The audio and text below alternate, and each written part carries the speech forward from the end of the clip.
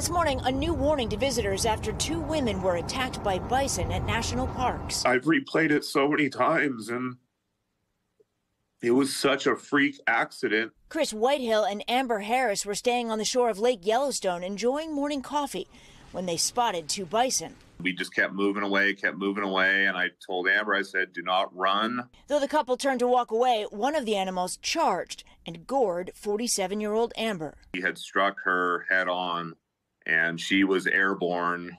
I think she did like 1 or 2 backflips in the air. Amber suffered significant injuries, but posting an update writing, quote, "Glory to God, all my vital organs look good." It comes after another woman was gored by a bison at Theodore Roosevelt National Park in North Dakota last weekend. The park saying she was, quote, "severely injured" and is in serious but stable condition. And though bison attacks are rare, park visitors have had dangerous encounters in the past. Last June, this bison gored a 34-year-old man at Yellowstone, briefly lifting him and a child into the air before the 2 ran to safety.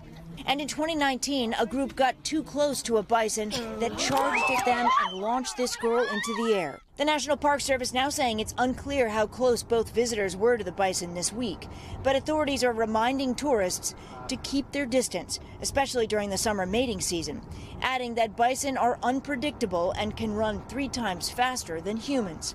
But Amber and Chris, at least, finding a happy ending. Chris had been planning to propose at the park, but got down on one knee in the hospital instead. And officials say if you're visiting a national park and do see wild animals, stay more than 25 yards from bison and 100 yards away from bears and wolves. And it sounds like you're going to get some advice from sharks, although I'm not sure she's going to give the best advice. Well, she gets up close and personal, but we won't. All right. Thank you, Steph.